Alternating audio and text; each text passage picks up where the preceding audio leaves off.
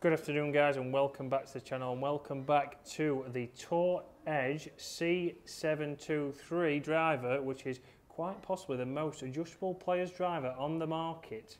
This low spin bomber is absolutely loaded with tech, or that's what it tells us on the website, as I've just read from. So you'll see that on screen guys, we are testing this driver out here that does say we'll hit bombs. We are testing it with Dave, who wants to hit bombs, but low spin isn't something we want to hear. Low spin's not my friend. We want the opposite. We want to see a little bit more spin. So we've done a few things because they say it is the most adjustable driver, and it certainly is. So as you'll see on screen, we've got a lot of options of the way we can change it. We can change the weight systems from front to back to get a little bit higher launch. We can also change it fade or draw bias, which, as we know for Dave, and you will see in previous weeks, Dave has been missing a lot of golf balls to the left. And we have been working on that with his technique and his lessons, but also we've been trying to get a driver that does that. We found that with the TSR1, we got the distance. We still saw, even with the most fade bias driver you could possibly get, it still went left. Hey, takes a certain amount of skill to do that. Dave can do all sorts to get the ball to go left. And this is where, whatever you do with the driver and how much ever you pay, it still does come down to technique. So if you could get the most fade bias driver, if you still put a swing path that works out to the right with a closed face, unfortunately, the golf ball is still going to go left, as Dave keeps proving time and time again. Can I fail the laws of physics? No, you can't. So we're going to test this driver out because it has been one that has been requested. We will show you all the pictures of it on screen. It's a very different looking driver, as you'll see straight away there. A very different look on the top. Dave's going to have a first glance of that in a second because he hasn't looked at that as of yet.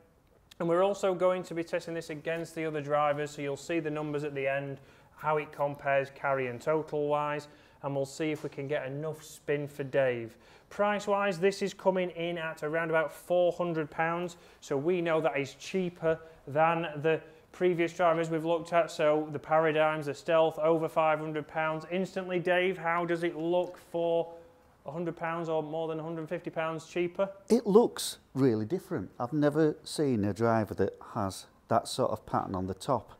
It's sort of a carbon weave that's got a sort of T-shape on top of it. So if you put that behind the ball, Dave, you can see what they are trying to do here is they are trying to help you with alignment. So try and get that which is good up the fairway. And we've seen that in a lot of putters. Like you use a triple track putter, Dave, and that's something that has helped you with alignment.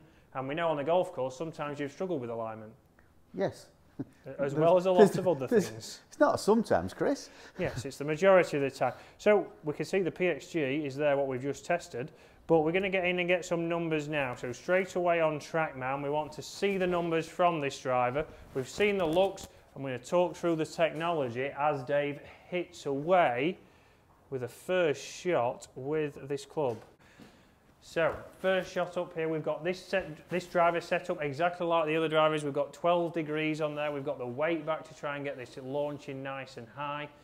Fade bias to get rid of Dave's left. And that has launched straight up the middle. Yeah. We both sound surprised. I don't know why, Dave. Well. So it's launched up the middle with a little bit of draw. A nice carry there of 170 yards running out to 220. So not the longest carry, Dave, again. Feel-wise and sound? It's just nice. It's fine. It's absolutely bob on, really. In comparison to last week, does it sound better than the PXG? We know it's double the price of the PXG. It's not as loud as the PXG. It's a duller sound, I'd say. So we know, obviously, like Dave's mentioned there, it sounds a little bit duller, so it doesn't sound as loud, which is something, again, where we see when it is a higher price, double the price of the PXG. Launching up the middle, a good shot there, 88 miles an hour, so similar to his others. 175 yards carry and 120 total again, so very consistent from those two shots. We mentioned about obviously the technology in this driver. We've got the 360 Ridgeback technology, which is what we talked about with Dave talking about alignment. That's why it's got that T-shape on the top. Correct. Creates incredible sound and feel and contributes to the super high MOI. So going for forgiveness, that's what it has got on there. We've got quad carbon technology, which is lightweight carbon in 4 places. You're not going to believe where this has gone, Chris. Moves the weight to boost MOI and create amazing forgiveness.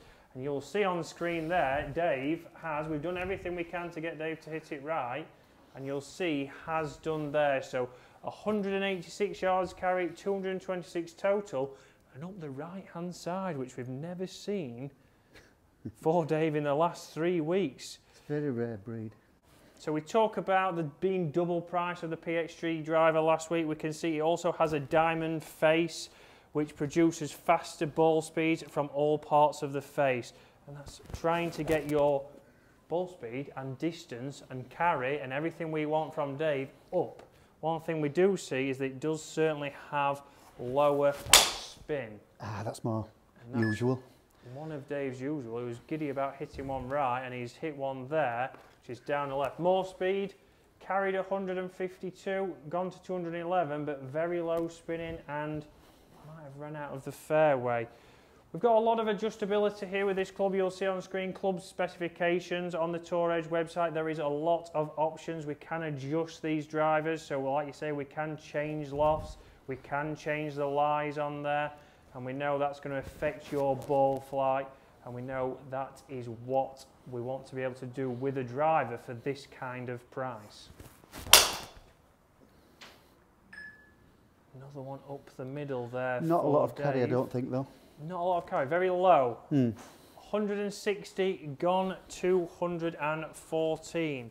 So if we look at the group of that, so we can see dispersion there. We've got one 40 yards out to the right, which has never been seen from Dave. We've got 3 very compact in the fairway up the right hand side, and we've got one just off the fairway on the left. But the front to back dispersion is much better than last week. With the PXG driver, as you can see on screen now, we saw a big variation in that front to back. We also saw when we go to more premium drivers, the front to back dispersion with the TSR was closer, but the Paradigm was one that Dave struggled with as well. So we've got a lot of good things in this driver. With it being £100 cheaper than your TSR and your Paradigm, it's a great option on there. One thing that holds this driver back, Dave, is what? Fitting. And that's exactly correct from Dave. There's nowhere that I have seen, and it doesn't give you the option on the website to get fitted for this driver, so it is very much straight to consumer, and we've got some irons to test against Dave's actually straight to consumer Takomo irons. With a driver with all this adjustability, you don't know which weights where you should put them if you haven't had many fittings. You also don't know how it sounds or feels or looks to you. You could put that driver down and not like the technology that's in there. And that's a big thing when it comes to driver fitting. But you can see there, £100 cheaper, performed front to back good, not as long in distance in general. We did get it out to the right by changing the weights, but do we want to make the weights and that be the reason why you're hitting it straight? No, I'd rather hit it straight because if Dave does change his technique, made me hit it straight. Yeah, and like I say, if you're having lessons and you buy this driver because at the moment you're hitting it left, you have your lessons, you might have to move it back. How far do you move it back? Is it then the right shaft? And that's where you've got to think, how much money are you spending on golf clubs? Would it be better having a couple of lessons and then getting fitted for a driver to make sure it's the right one for you? And to turn up to the range and actually practice what somebody's taught you. Yeah, which I haven't seen Dave here. Actually, he did come on Monday and I wasn't here. He had to text me and send me a picture to confirm that he was here. So far, Dave's best driver is the TSR1. We are going to be using that now in Dave's videos. We are going to be trying to get that out on the golf course for him. We saw on the golf course he wasn't as confident. Back in here it is the best. Once the technique is grooving in as the season comes around, we'll start to see, hopefully, we're hitting more fairways, we're carrying more bunkers, and we're getting down to that 9 handicap. Be good. So guys, hopefully you've enjoyed that. Comment below what other clubs. We know Wilson is a club you want me to get hold of. I am still trying. Nobody at Wilson seems to want to send me one, so on this occasion it's not my fault. And we don't find many places that actually fit Wilson's, which is again a problem. Yeah. Which is similar with Mizuno's. It's very rare that you can get hold of or test Mizuno's. Go down to Surrey with Mizuno. Yeah, very much. You have to go down to Surrey, which I did the other day for 4 hours. But comment below, what do you want to see? What clubs, what irons, what fairway woods you want to see? What do we want to see that a mid-handicapper wants? I am looking, obviously, to get another actually, it's a low handicapper on, so a 4 or 5 handicapper on to test these. That could be me at the end of the season. It could be Dave, actually, at the end of the season, so we might have him as a 12-month special, and then we'll get rid of him, give him the chop. So, guys, hopefully you've enjoyed that, and we'll see you again later in the week. See you soon.